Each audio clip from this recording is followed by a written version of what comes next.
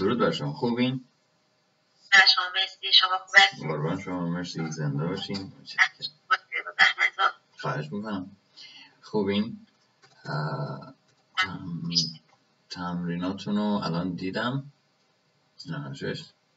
اوکی. 2 صفحه تمرین برام فرستادین، تصویرتون هم خوب ندارم. اوکی، that's fine. آره، خیلی خاطر نوریه که پایین آوردم. تصویر اوکی. صدا تصویر همه چیز خوبه؟ بله. اوکی. یه هفته تعطیل خوش گذشت؟ خوب بود. شما خالی شما که به شما خوش گذشته؟ عرض که نبودم توی چیز.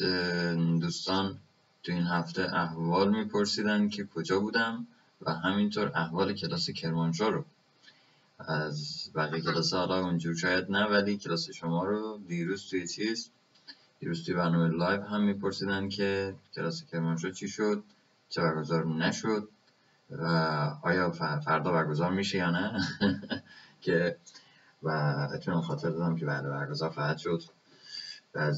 از دوستان دنبال کننده بودند، خواستم بدونن که برنامه به چه شکل است.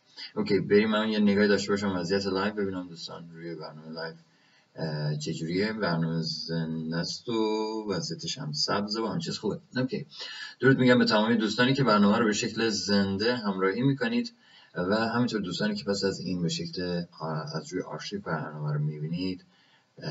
درود میگم و امیدوارم که روز خوبی رو داشته باشید. پیام شما هلینا جان و اهورا جان رو میبینم. هلینا جان نوشتن سلام وقت خوش و اهورا جان نوشتن درود استاد و خوشحالم که مجدد میبینم شما. درود به شما، ممنونم، زنده باشید. از هر دوتون ممنونم. طبق روال کلاس خصوصی میریم سراغ خود کلاس و به پیام های تمرین هایی که فرستادن میپردازیم. نکاتی که هست رو بررسی میکنیم. امیدوارم که ازش لذت ببرید و شما هم نکته بیاموزید ازش. اوکی، بریم و آغاز کنیم. خیلی خوب. اوکی.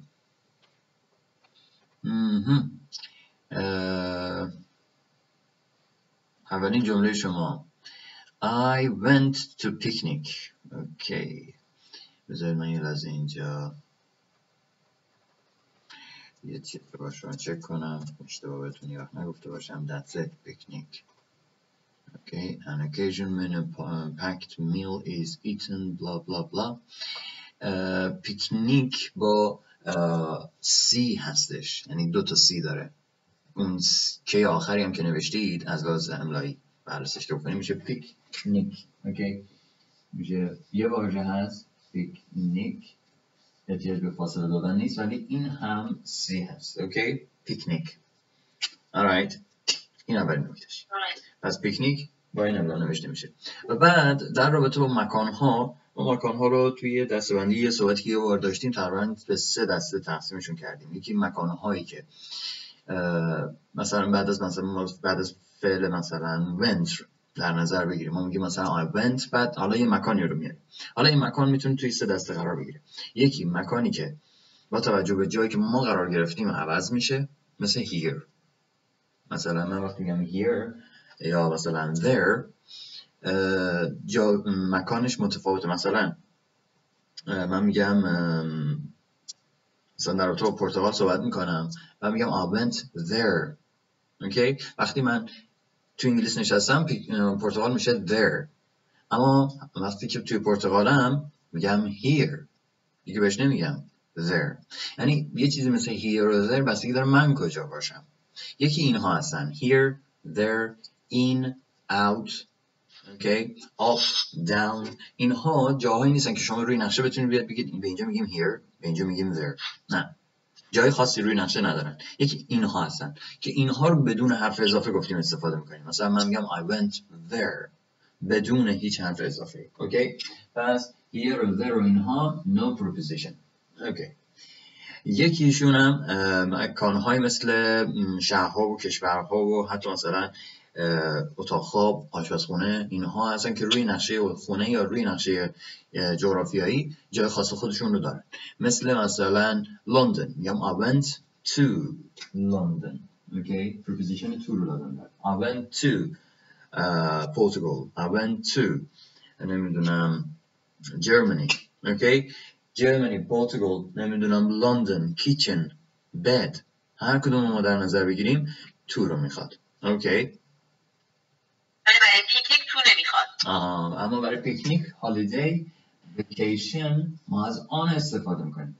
پیکنیک نه اون چیزیه که با توجه به مکان ما جابجا بشه، نه روی نقشه یه جایی داره مثلا میتونم بگم به اینجا میگیم مثلا به اینجا میگیم لندن، این ورتر یه کمی ورترش بهش میگیم پیکنیک. نه، اینا جایی روی نقشه نداره. اوکی، این جور جاها میشن میام سراغ آن، میریم سراغ در رابطه با اینکه صحبت میکنیم میگیم آن. پس پیکنیک تو این دسته سوم قرار میگیره و ما میگیم آن. I went on holidays. I went on a picnic with my friends. Good. خیلی خوب. اینم دومین نکته. پس به این ترتیب جمله ما شد I went on a picnic و پیکنیکش هم با سی نوشته شد و الان این جمله کامل و درست شد. I went on a picnic. توی جمله بعدی My friend and I went to picnic yesterday. خب این شما میتونید بهترش کنید. من و دوستم رفتیم پیکنیک وقتی زیادی گرفتیم. خب درسته، این I went میشه on picnic، روش که اضافه است. آفرین. اوکی.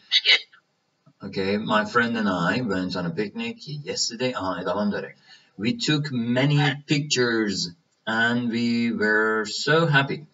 Okay, we took many pictures and we were so happy. Okay, picture اشتباه نیست ولی بهتر از اونم براتون دارم و اونم اینه وقتی که شما با گوشیتون با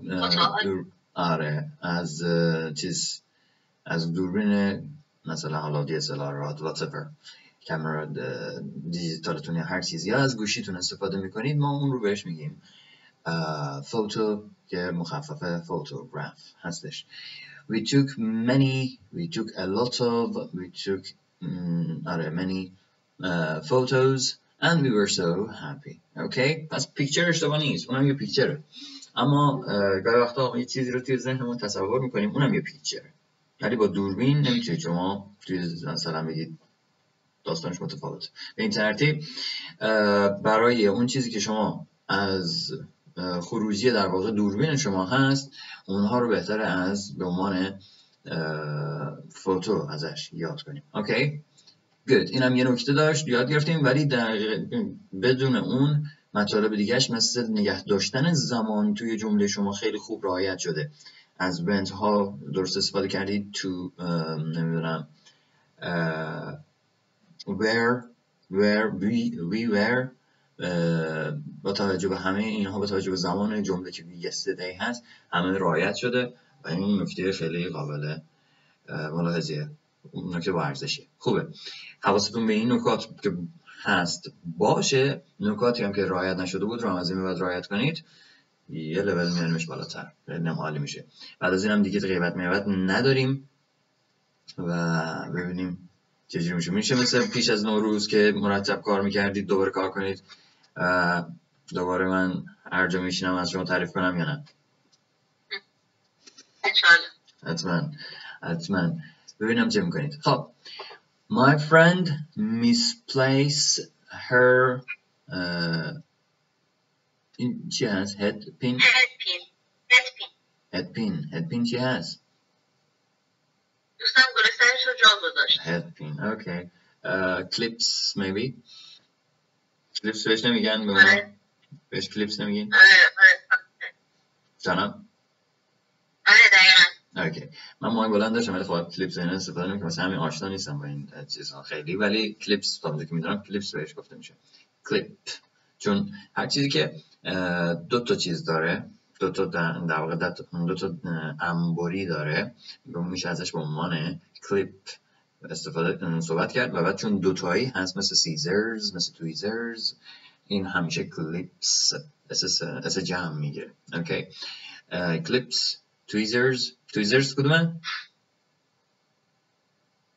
تویزرز.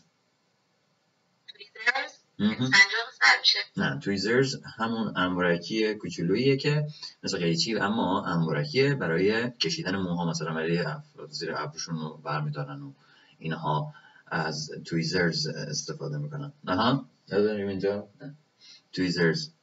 اوکی سیزرز ایشونه این سیزرز. تویزرز خب سر چیز نداره و دو تا انبارکی داره که میاد سر هم. بعضیشون اینجوری از اینا دارن، جای انگشت بعضی ندارن، فقط یه دونه انبارکه که اینجوری میاد سر. و میگیم تویزرز. امروز هم براتون بگیم بفرستم داشته باشید. اجازه بدید لحظه یه جایی به دردتون شاید خورد. تویزرز. اوکی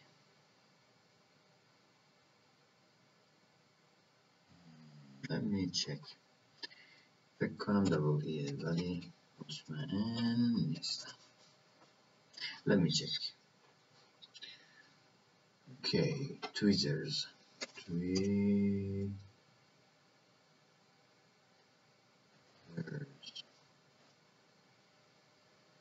tweezers image that's it. خودش دبل ای هستش. tweezers.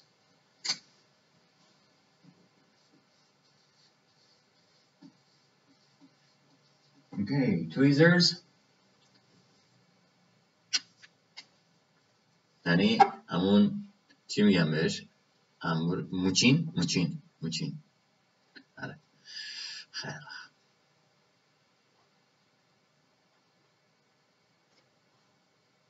داشتم برای یه نفر دیگه چیز می‌نوشتم اینو.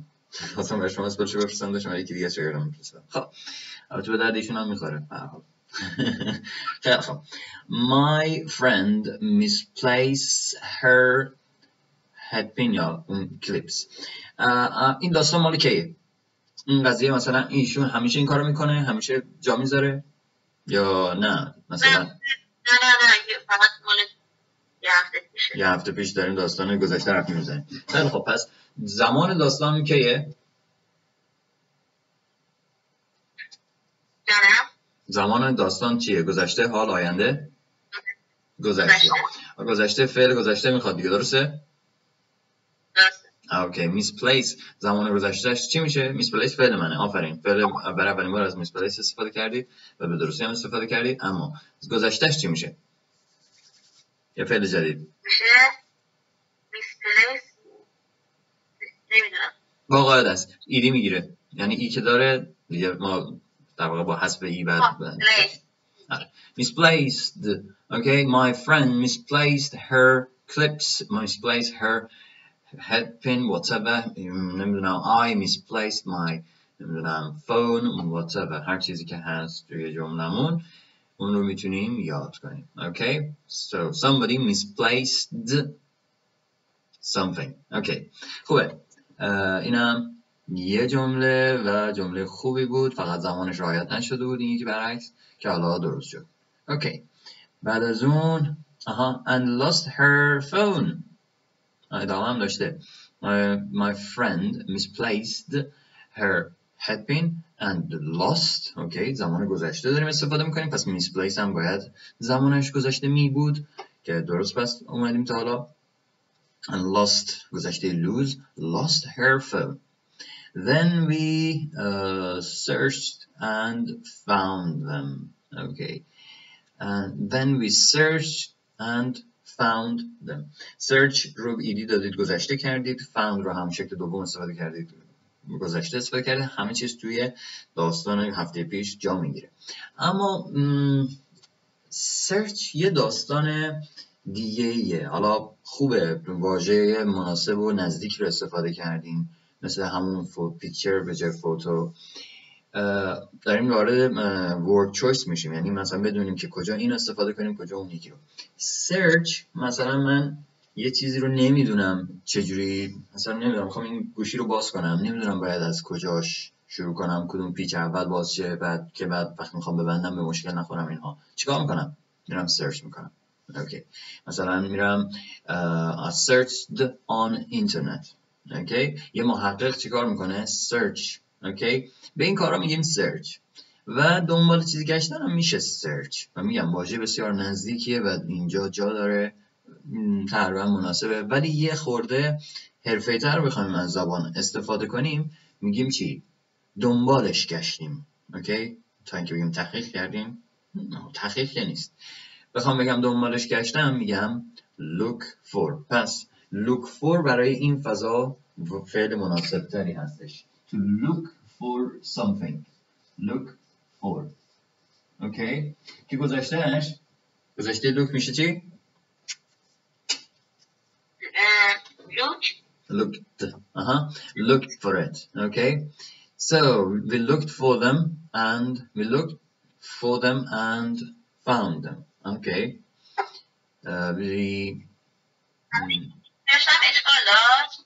نه اشکال نداره، جمله از لحاظ ساختاری مناسبه، اوکیه، مشکلی نداره. اما look for مناسب تر هستش. وقتی که ما مثلا زیر رو میکنیم، چیزهایی رو بررسی میکنیم، این ور اون ورش رو تو جیبامون و اینها، این بیشتر به look for نزدیک این مدل کار تا search میتونه خیلی حرفه‌ای تر باشه. search میتونه یه مدل دیگه داشته باشه. search میتونه با پرسجو کردن باشه، کاری که مثلا نمیدونم یه کارگاه مثلا انجام میده برای اینکه پاسخ یه معما رو پیدا کنه. اون بیشتر نزدیک به search، اون بیشتر قابلیت اینو داره که ما بهش بگیم search باید خورده سنگین تر باشه. این که من میگردم اینجوری دنبال یه چیزی، اینو بهش نمیگیم search. خیلی خوب. پس بهتره جمله search درست بود، اما الان میخوام جمله حرفه‌ای تر کنیم. جمله شما یه لول بخوام بیارمش بالاتر، میام از look for استفاده میکنیم و چون داستان گذشته است میگم looked for. Okay.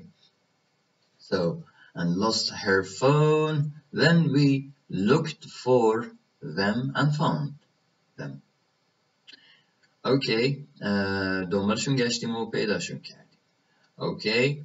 وقتی که من دنبال یه واژه توی دیکشنری میگردم، اوکی، مثلا یه واژه‌ای به من داده شده، میخوام برم توی دیکشنری پیداش کنم، اینو چجوری پیدا میکنم؟ اینو میگم search یا میگم look for؟ هیچ کدوم. اوکی. برای پیدا کردن واژه توی این دیکشنری ما از look up استفاده میکنیم. میگم to look up a dictionary. اوکی. این راه هم برای دیکشنری یادم میشه. برای پیدا کردن یه واژه look در دیکشنری چیکار کنیم؟ از فعل look up استفاده میکنیم. to look up a dictionary. look up میگیم، نمیگیم search a dictionary یا look for a dictionary. چون اگه look for a dictionary کنیم دنبال دیکشنری میگن، مثلا کتاب کیفمون رو این برابر میکنیم میگردیم دنبال دیکشنری، خود دیکشنری رو. اما میگم to look up a word in a dictionary. to look up a word in a dictionary. میگم I looked up مثلا search tweezers in my dictionary. این دنبال این واژه توی دیکشنری میگشتم. دنبالش گشتم از کجا آوردم؟ look up. to look up a word in dictionary. in a dictionary.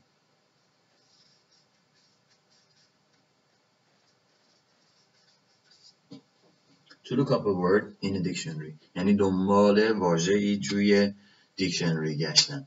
اوکی؟ پس دنبال واژه گشتن look up، دنبال چیزی توی وسایلمون گشتن look for، و بررسی و تحقیق و دنبال پاسخ یه معمایی گشتن و اینجور چیزا که یه خورده کلاس بالاتری میگیره و یا مثلا دانشگاهی و آکادمیک پیدا میکنه، اون وقت میشه search. اوکی. good. خیلی خب، این هم یه نکته، ولی جمله کلا جمله راستوریس شده بود، کار زیادی نداشت، فقط یه word choice بود. خوب بود، جمله خوبی بود. I drove all yesterday. حالا میخواستیم چی بگیم؟ من همه دیروز رو رانندگی کردم. همه دیروز رو، آره، دیروز کلا من رانندگی کردم. وقتی که مثلا ما زیاد رانندگی میکنیم توی یه روز، میگیم دیروز همش داشتم رانندگی میکردم، یعنی همش تو رفت آمد بودم. good. از all yesterday یعنی تمام وقت روز رو. آره مثلا یه نفر میگه که we are open all day tomorrow. ما فردا تمام روز باز هست، مثلا مغازه چیزی، کتابخونه از مغازه از هر چیزی که هست. میگه we are open all day. حالا شما گفتید all yesterday. We were open all day yesterday.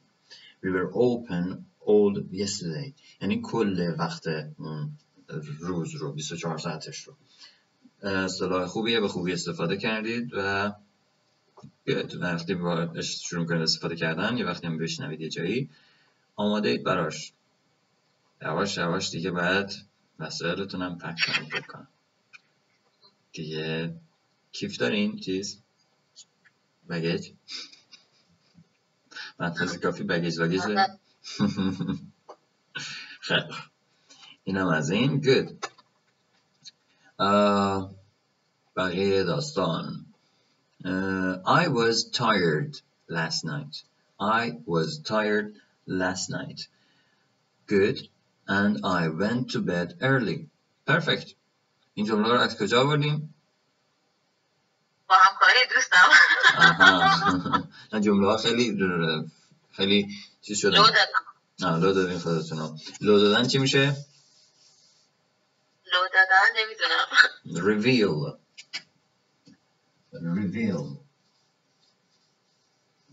reveal. مثلا میگم a secret. To reveal a secret یعنی لو دادن یه راز. To reveal مثلا surprise. یه surprise رو مثلا بیایم لو بدیم، نه قبل از اینکه مثلا عملی بشه بیایم لو بدیم. To reveal a secret. با آدم هست میگم I revealed everything. همه چیز رو لو دادم. I revealed everything. همه چیز رو لو دادم. اوکی مشکلی نیست. حالا احتمالا خیلی هاشو خودتون میدونستید دیگه، فقط یه ذره کمکتون کرده. درسته؟ آره با هم دوتایی نوشتیم. خودم هم میگفتم. اوکی امیدوارم همینجور بوده باشه.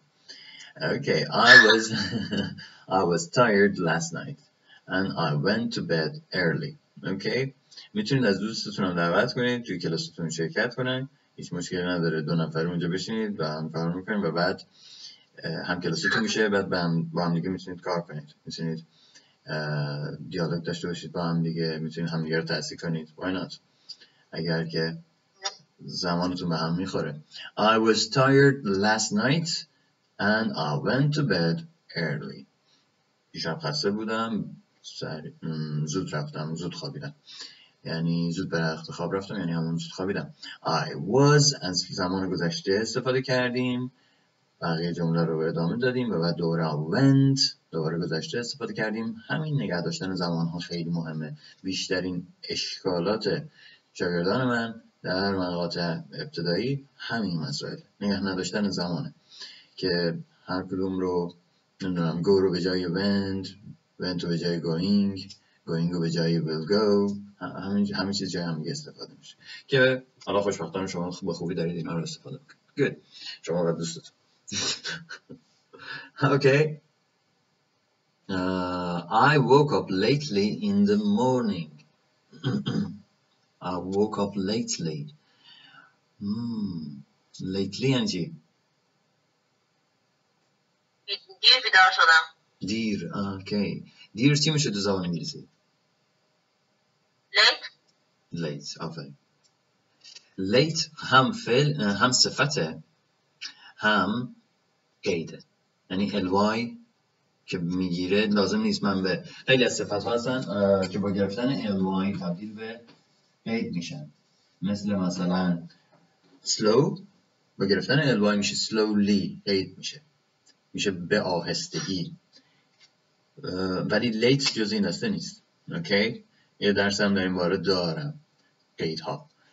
late یکی از واژه هاییه که صفت و قیدش یکسانه. late بدون گرفتن ly تبدیل میشه به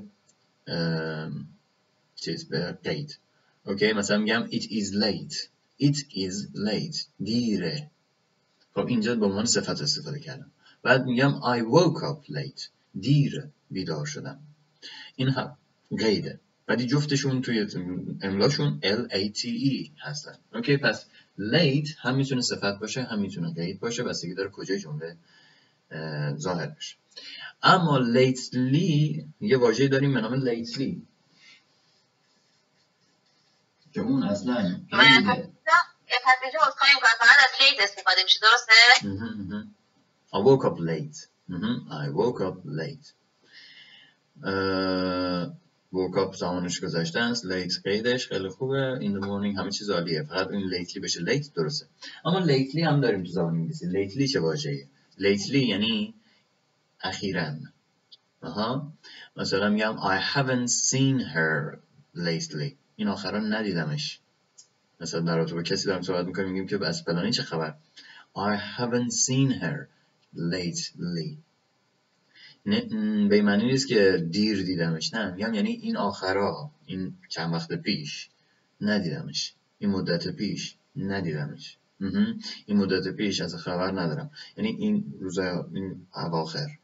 مثلا میگم که مثلا مایکروسافت این آخرها یه محصولی رو معرفی کرده به این شکل. Microsoft has introduced نمیدونم a product lately، یعنی این آخرها، این چند روز پیش، این مدت پیش. بس به تازگی همین آخرها، همین مدت پیش، این مدت پیش ها، این آخرها ندیدم فلانی رو، این مدت پیش ها، این آخرها مایکروسافت یه محصولی داده بیرون، این مدت پیش ها. پس lately اصلا بحث دیر بیدار شدن اینها نیست، ما باید از خود late فقط استفاده کنیم. اوکی، این رو هم حالا فعلا تو ذهن داشته باشیم کی ازش استفاده کنیم نمیدونم، ولی میاد، به کار میاد. اوکی، زبان یه پکیج، همه رو لازم داره. Okay, I woke up late in the morning. Good. I went to buy.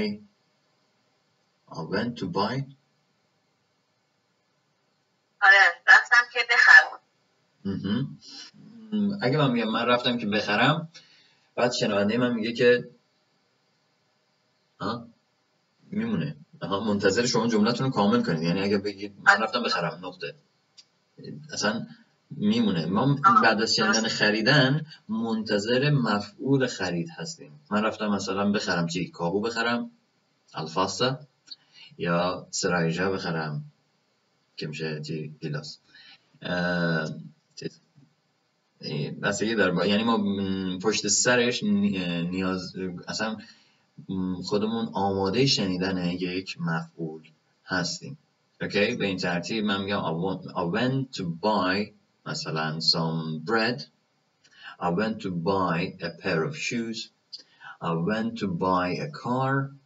I went to buy a ticket.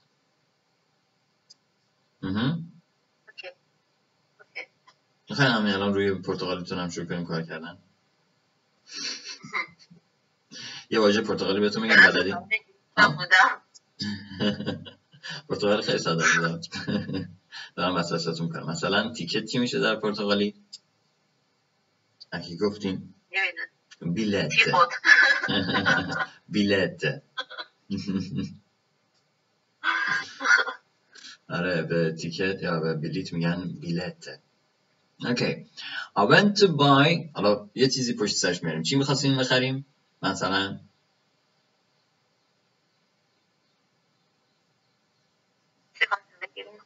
شما I went to buy.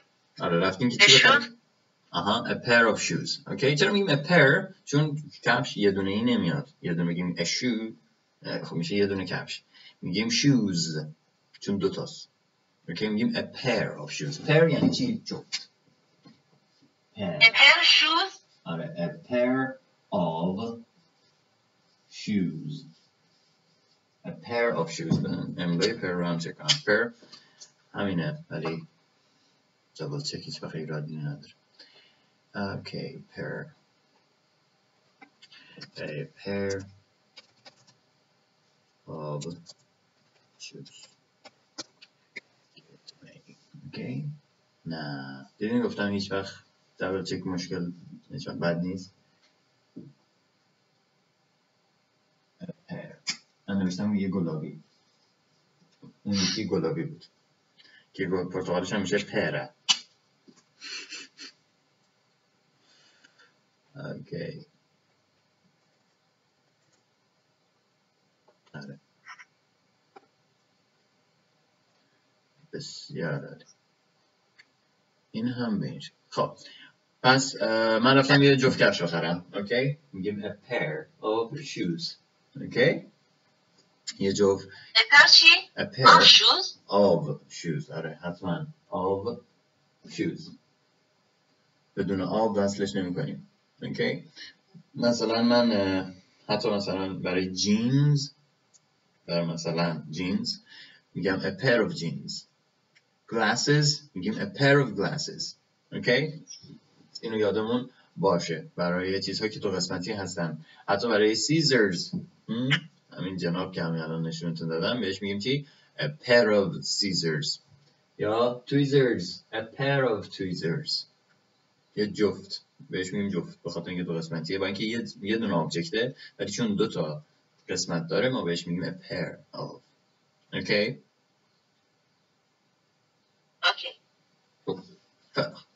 A pair of shoes. پس I went to buy a pair of shoes. Went با توجه به داستانی که داریم تعریف میکنیم که گذشته هست، زمان گذشته داره، خوبه، زمانش رو دارید نگه میدارید، این خوبه. بعد to buy آوردید، همون چیزی که توی جلسه پیش از هالیدی من بررسی کردیم. To buy, to see, to say, to go, to check. اون to که حالت مصدر میکنه اون رو هم به خوبی استفاده کردید. well done. همینجور ادامه بدید، همینجور چیزای خوبی که یاد میگیرید رو نگه دارید تا نکات بیشتری بشه اضافه کنیم و این میشه آموزش، این میشه یاد گرفتن. خیلی خودش رفته میام جلو. بدونید که هر بارم این فکر رو داریم که من که بلد نیستم، چه فایده، هنوز که من نمیتونم، ولی داریم بیس رو میچینیم و این خودمون متوجه پیشرفتمون نیستیم. ولی خوبه اگر همین تو همین لول یادگیری رو نشون بدید، عالی. البته اگر کار همش کار دوستتون نباشه، بقول شما همکاری شما باشه. اوکی، I went to buy. جان؟ همکاری بوده. Perfect. خوبه. I went to buy a pair of shoes. اوکی، رفتم که یه جفت کفش بخرم و اینجا دیگه شنونده منتظر بقیه جمله نیست. خب من گفتم چه چیزی را بخرم، اون هم اومده توی جمله. الان اینجا بعد از باز از همون a pair of shoes باید دوباره استفاده بشه. برای bought جمله دومتون میگید I bought a pair of shoes. آره اگر استفاده کنیم خیلی مناسب تره. I bought a pair of shoes.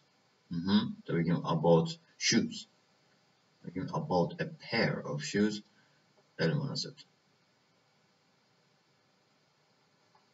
اوکی، من یه بک بزنم. بک بیام روی صفحه لایومون. اوکی، لایو هستیم، خوبه. alright، اینو ببندم. بعد چی شد؟ اینجا بودیم. بعد از I went to buy، حالا گفتیم I bought a pair of shoes but I didn't wear them. آفرین. I bought a pair of shoes but conjunction مناسب استفاده کردیم. I didn't گذشته منفی wear them. perfect. wear ساده شده، them برای shoes استفاده شده، همه چیزش عالیه. امیدوارم که این هم کاملا همکاری بوده باشه و دقیقا بدونید که دارید چیکار میکنید و نوشته ایشون نبوده باشه. نه واقعا همکاری بوده. خب خیلی خوبه، این خیلی خوبه.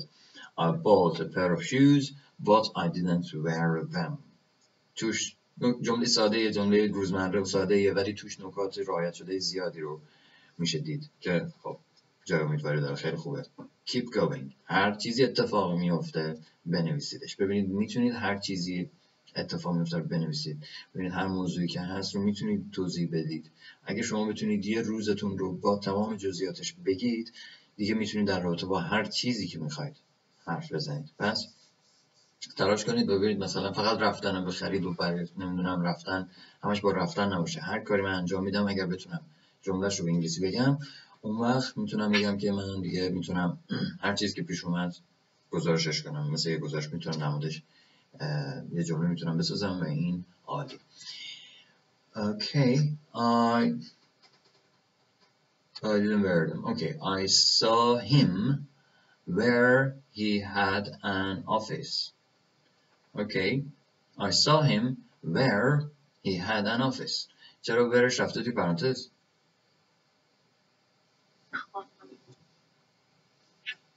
نمیدونستم چطوری استفاده کنم ازش. به جای هی میاد دیگه، درسته؟ به جای هی؟ نه. وقتی که he had an office بعد از where میشینه، یعنی اینکه he had an office اون مکانی در واقع میشه مکان جمله من. اوکی. یعنی به جای he had an office میشد از where استفاده کنم؟ نه باید ببینید به همین ترتیب که میخونمش باید مینوشتیمش I saw him where he had an office. یعنی شما دو تا پرانتز فقط بردارید، همین. where مال جمله است، چیز نیست، حذفی نیست. من میگم I saw him، دیدمش. حالا میخوام توضیح بدم، میگم اون جایی که قبلا آفیس داشت، قبلا دفتر داشت. اینو میشه از توی جمله فهمید که الان اونجا رو نداره. چرا؟ چون میگیم where he had an office. اگر آفیسشه که میگم in his office. اوکی. ولی وقتی میگم که where he had an office یعنی داشت قبلا، یا به قول کرمانشاهی چی؟ زود. اون موقع داشت ولی الان نداره. اوکی. I saw him where he had an office. I saw him، دیدمش، where، جایی که he had an office، دفتری داشت. اوکی. پس where رو توی جمله میاریمش، احتیاج به پرانتز نداره، مال جمله هستش و جمله همه چیزش سالم و خوبه. I saw him یه جمله کامل این بر، he had an office یه جمله کامل اونجا با where relative clause به هم دیگه وصل شده، جفتشون زمانشون رعایت شده، کلی نکته خوب توش هست و جمله خوبیه. keep going. دوباره از اینجور جمله ها بسازید ببینم چه میکنید. اوکی. جمله بعدی I saw him when he had flu. اوکی. I saw him when، دوباره اینم از توی پرانتز باید در بیاریم و بعد جمله دوم he had flu که نوشتید، این جمله میشه زمان جمله I saw him. اوکی. when به جمله بعدی حالت قید زمان میده، where حالت قید مکان میده و خیلی خوبه، دارید خوب استفاده میکنید. اما I saw him when he had a flu. اوکی. همیشه یادمون باشه بعد از have، had، has اینها یا a یا an یا the یا 2 3 5 یه شماره باید جا داشته باشه. اوکی. من میگم I have a sister. I have a brother. نمیتونم میگم I have brother. brother یعنی چی؟ یعنی چی هست الان؟ یه واژه است توی دیکشنری. اوکی.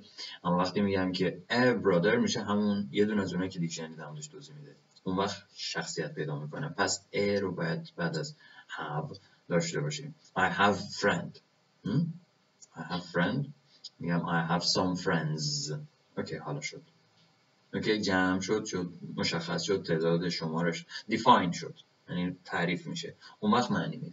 در غیر این صورت باشه نه، ما جملمون کامل نیست. پس حواسمون باشه بعد از have، has، had هر کدوم از اینها که داریم استفاده میکنیم we'll have اون a رو استفاده میکنیم. اوکی. good. خیلی خوب. این هم به این ترتیب. همین دیگه، کار دیگه نکردین؟ نه دیگه. من یه هفته نبودم، شما تو این یه هفته فقط رفتین یه دونه جوک کفش خریدین، اونم نپوشیدین. یه هفته بعد در مورد نبودن شما می‌نوشتم. بفرمایید بنویسین، همین الان بگید ببینم چیکار کنید. چی بگیم؟ من اینو ببندمش. اوکی. تمرینات خوب بود، ولی از اونجایی که تمریناتون ایراداش داره میاد پایین و دارید خیلی مطالب رو رعایت میکنید، ما اگه بخوایم همینجور روی تمرین کار بکنیم سریع وسط کلاس، اون موقع 2 صفحه تمرین یکیش هم تموم نمیشد چون خیلی مطلب داشت، باید می‌نشستیم بررسی میکردیم. ولی الان خوشبختانه وضعیت جوری هست که ما کلی از مطالب رو کاور میکردیم. خیلی از مسائل مثلا نمیدونم اینکه فعلمون گذشته نشد، استفهام شخص نگرفت، اینجور چیزا دیگه شما دارید رعایت میکنید، همه اونا رو دیگه توضیحی نداره و به این ترتیب ما زودتر تمرین رو تموم کنیم. واسه همین نیاز به تمرین بیشتر داریم، یا باید تمرین بیشتر داشته باشیم یا اینکه تمرین رو به همین اندازه انجام میدید، تموم که شد بعد شروع می‌کنیم با هم دیگه صحبت کردن.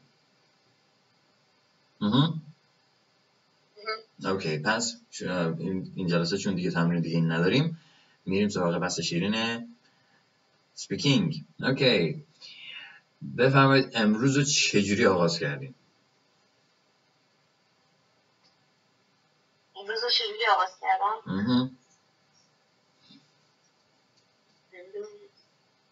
نمیدونم اداره بودم. خب همون از پیش از اینکه برید اداره خونه بودید فکر کنم، درسته؟ آره. پیش از اینکه خونه بودید فکر کنم خواب بودید، درسته؟ I woke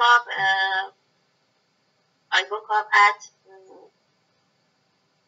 7:30. 7:30 میگیم. اوکی 7:07 یا میگیم 7:30.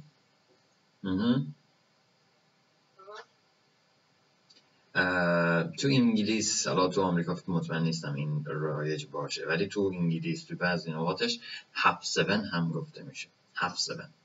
اوکی پسش رو برمیدارم که خیلی هم چیز نیست، رسمی نیست، ولی خب گفته میشه، بین مردم گفته میشه. پس I woke up at 7:07.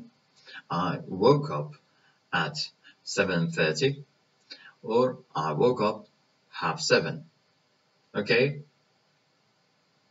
هر ستاشو دور بگیم بدون اینکه نگاه کنیم. I woke up 7:07. 7:30. نه دیگه، اگر 7 بعد 30 دیگه چیه؟ یعنی 7:30 و 30 دقیقه. 7:30 و 30 دقیقه نمیتونیم بگیم هم نیم رو بگیم هم 30 دقیقه رو بگیم. 7:30 نمیشه؟ 7:30 میشه ولی 7:30 نمیشه. نه 7:30. اوکی خب دوباره از اول شروع کنیم بازی از نو. I woke up. I woke up 7:30. I woke up at 7:30. اوکی فراموش at 7:30 دیگه فراموش نشه. خب باشه. next. I washed face at 8 o'clock. فیس باباتون یا فیس مامانتون؟ My face. my face. فیس خودتون. خیلی خوب یه بار دیگه از اول. I washed.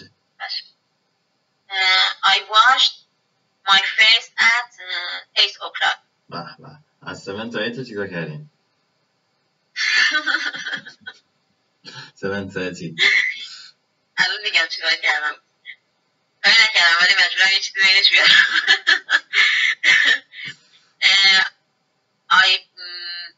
میخوام بگم تو رخت خواب بودم تلگرامو چک کردم. Good, go on.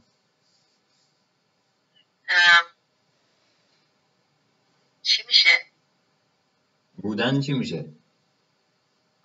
I was. Okay, good. I was my bed. I was in my bed. I was in my bed. In my bed. Was in my bed. Checked Telegram. I was in my bed. Okay. In my bed. صدا قطع شد. یه بار دیگه. I checked. یادم رفت چی گفتم. I checked Telegram. In my bed. Perfect. In my bed. Perfect. I checked my cell phone. I checked my Telegram, WhatsApp, whatever. I checked my phone in my bed. I checked my emails in my bed. I checked some messages in my bed. Okay. Good. خب نیم ساعت هم اینجا بعدش washed my face. Okay, بعد I ate breakfast at 8:10. I ate breakfast at 8:10 گفتید؟ بله. Perfect. Okay. I ate breakfast at 8:10.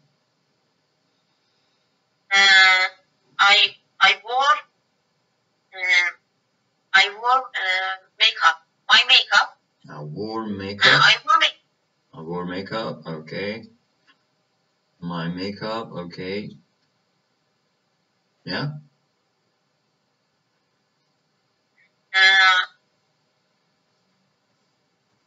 آماده شدن چی میشه؟ من هر چقدر آماده شدن چیزا رو فراموش میکنم. I get ready. Okay. Get ready. گذشتهش چی میشه؟ Got ready. Got ready. I got ready to go to work. Perfect. الان دارید دفترتون نگاه کنید یا منو؟ نه شما نگاه کنم. من نورم یه خورده کمه. درست نمیاد. I got ready to go to work. Perfect. I got ready گذشته to go to work. یه to برای goه که مصدرش میکنه، یه to برای workه که مکان میکنه اینجا رو. پس I got ready to go to work. Perfect. عالی بود. خب I got ready to go to work. آها. بعد چی شد؟ I saw میخوام بگم من همکارامو دیدم تو اداره. Okay. چه I saw my coworker درسته؟ اون مثل coworker. آره I saw my coworkers یه دونه همکار یا چند تا همکار؟ I saw my coworkers یا my colleagues. colleague هنوز خیلی شاید مناسب تر باشه. colleague براتون بنویسم. colleagues آره. I saw my colleagues. یعنی چی؟ یعنی همکار؟ همکار. colleagues.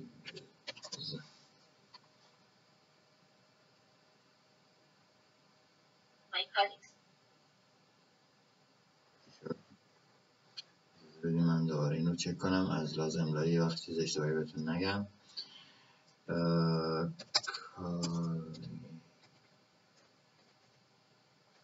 همینه دیگه. آره خیلی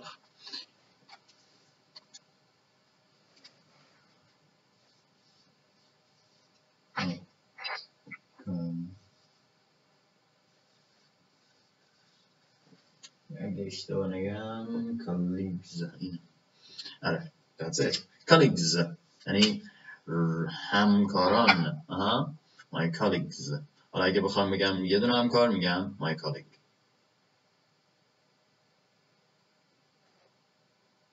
بعد چیکار کردم؟ با همکارم صحبت کردم. I spoke my colleagues. spoke. خوب شد حالا به اینجا رسیدیم. یه نکته رو اینجا بهتون بگم. spoke یه زمانیه spoke و talk. spoke معمولا یه طرف است. talk دو طرف است. گفت و شنوده. اوکی؟ spoke معمولا یک طرف است. مثلا یکی میاد میره رو سن برای یه جمعیتی حرف میزنه، یکی میره رو منبر برای یه جمعیتی حرف میزنه. این میشه speak to give a speech. اوکی؟ speak یه طرف از این من میگی اونا بشنون. اگر اونا هرچی هم بگن من نمیشنوم چون اصلا فاصله داریم. من صدام میکروفون میشه، صدای من مایک میشه، صدای من چیز میشه میره رو بلندگو. اما مثلا اونا هرچی بگن من نمیشنوم. این میشه speak. اما شما برای اونا که سخنرانی نکردین که درسته؟ با اونا حرف زدید. اوکی شما گفتید اونا شنیدن، اونا گفتن شما شنیدید. به این ما میشنیم. به این میگیم تاک. گذشتهش چیه؟ تاکت ایده میگیره. تاکت. اوکی حالا جمله از نو میسازیم. I talked my colleagues. I talked to my colleagues. To my colleagues. آره. I talked to my colleagues. I talked to my colleagues. To talk to someone. Okay? همیشه بعد از talk ما احتیاج به to داریم. Talk to. Okay? میگم مثلا talk to me. با من حرف بزن. Talk to. Good. Okay. کافیه. برگردیم از اولی خورده تونتر همین داستانا رو یه بار دیگه بگیم. از نو. بلند شدم. تلگرام چک کردم. I got up at 7:30.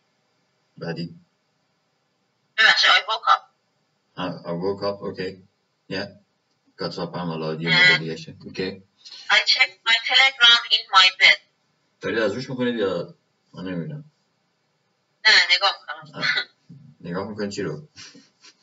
نه شما نگاه کنید. رو به تخته. Okay.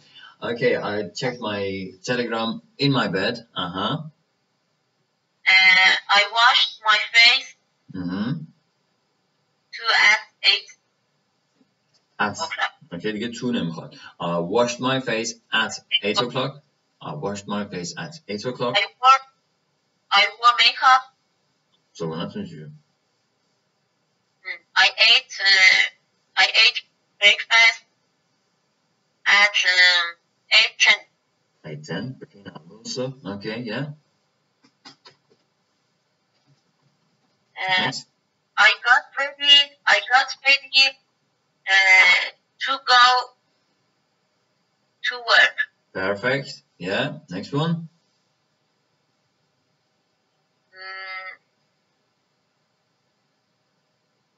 I talked to my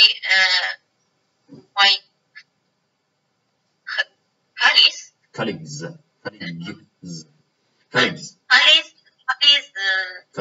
to work. At work. سر کار. At work. Okay. At work. آره. میگم مثلا I saw him at work. سر کار دیدمش. At work. At home. تو اون مکان. Good. خوبه.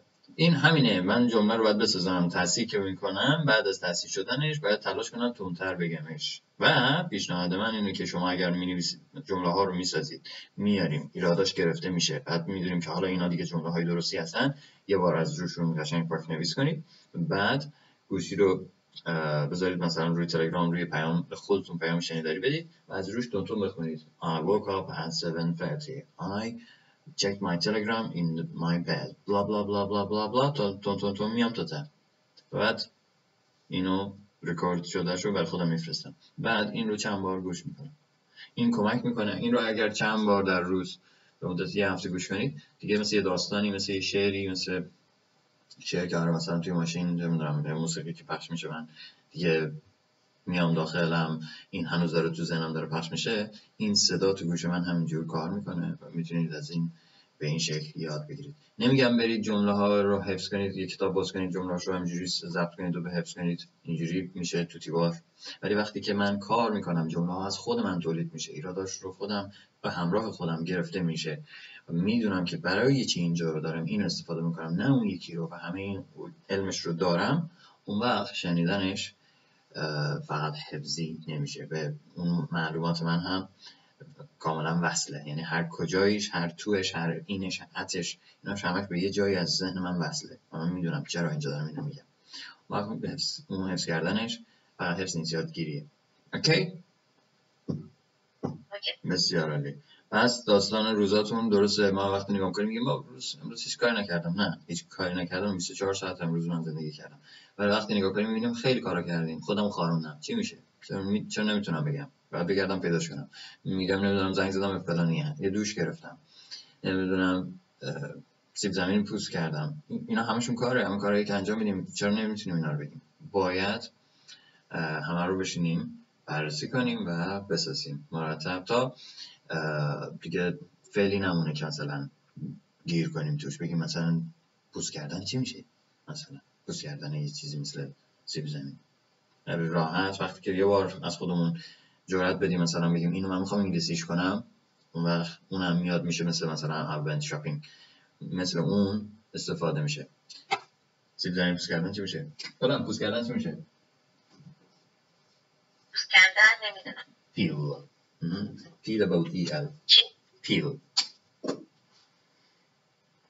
نمیدونم چی شد. PEEL یعنی پوست کردن. پیل. آره پیل.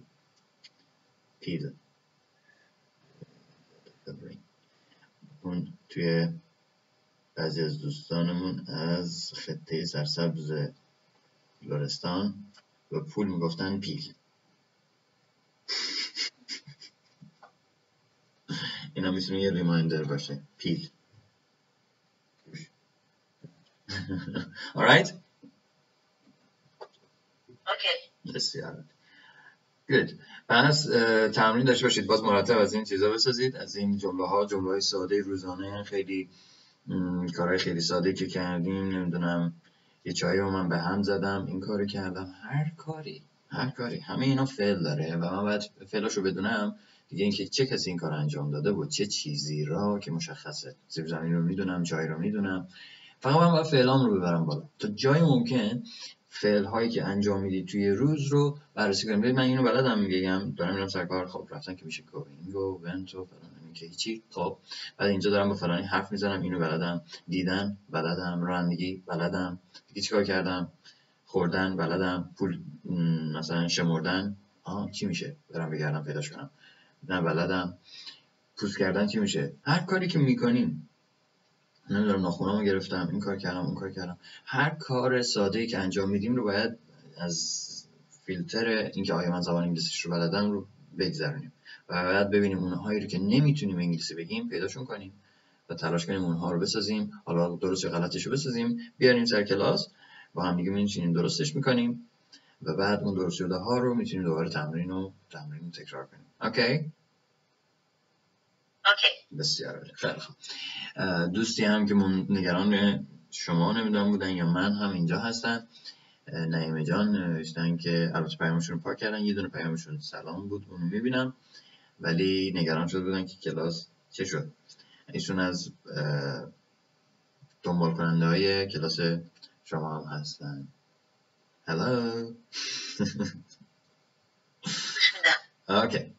نه با نعیمه جان بودم گفتم هلو.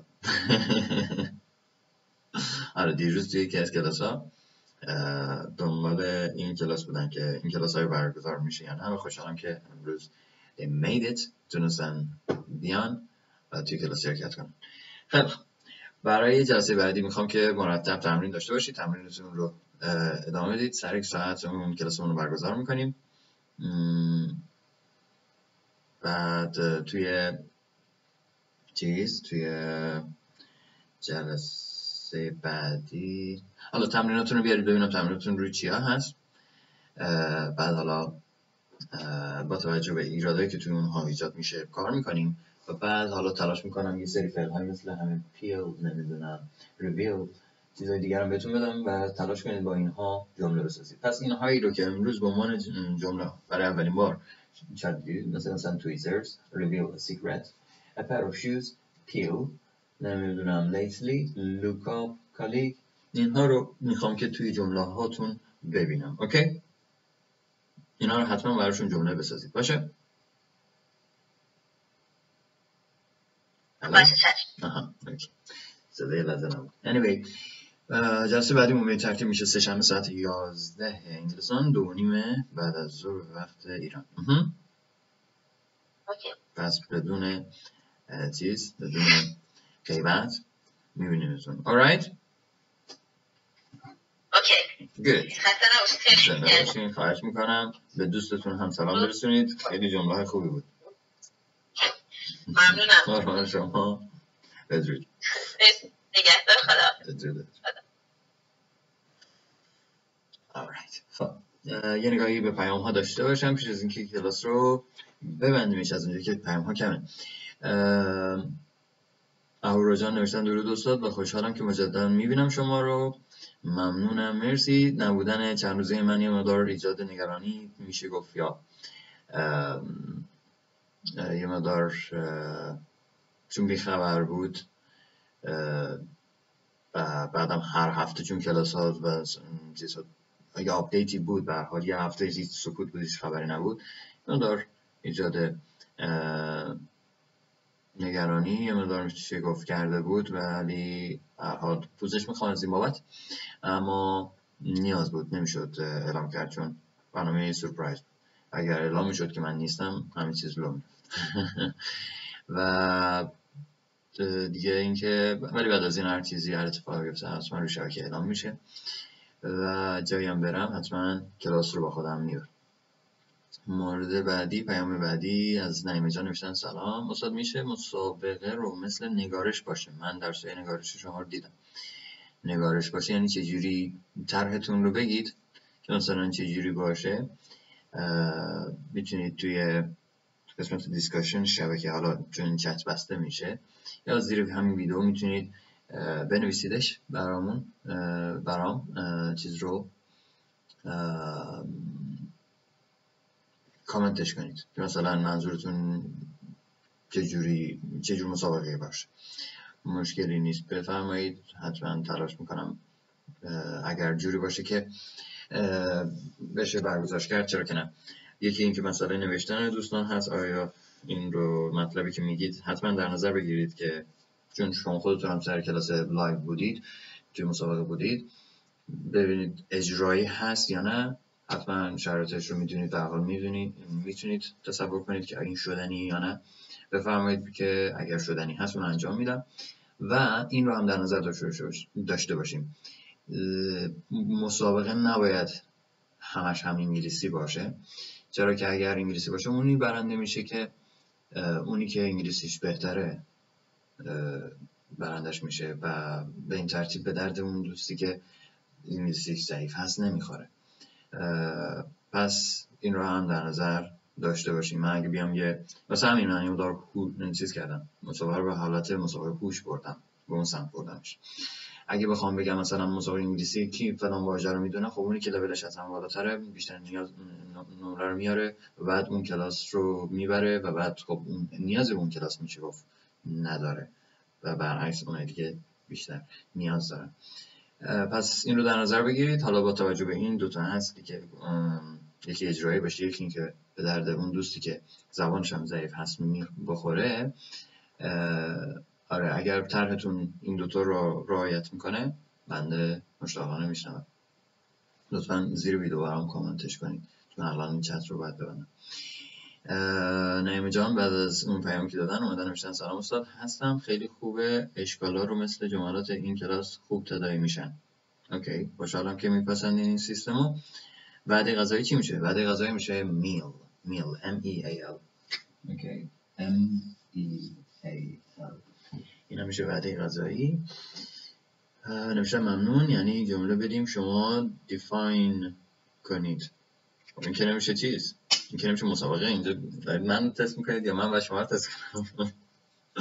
توضیح بدید. حالا احتمالاً همینونه، منظورتون این نبوده، احتمالاً جزئیات بیشتری داره که خب من الان متوجهش نشدم. لطفاً کنید برام بنویسید زیر ویدیو، کامنت کنید، یا اگر میخواید روی قسمت دیسکاشن صفحه یوتیوب میتونید این برنامه کلا بنویسید طرحتون رو، یا اگر خواستید میتونید روی اسکایپ بیایید تا در موردش صحبت کنید. اسکایپ من رو هم که دارید، اسکایپ هم هست English for Persians. بنویسمش اینجا، این رو هم در مورد کلاس بیشتر صحبت، در مورد مسابقه English فورش حتما اینجوری باشه و در ادامه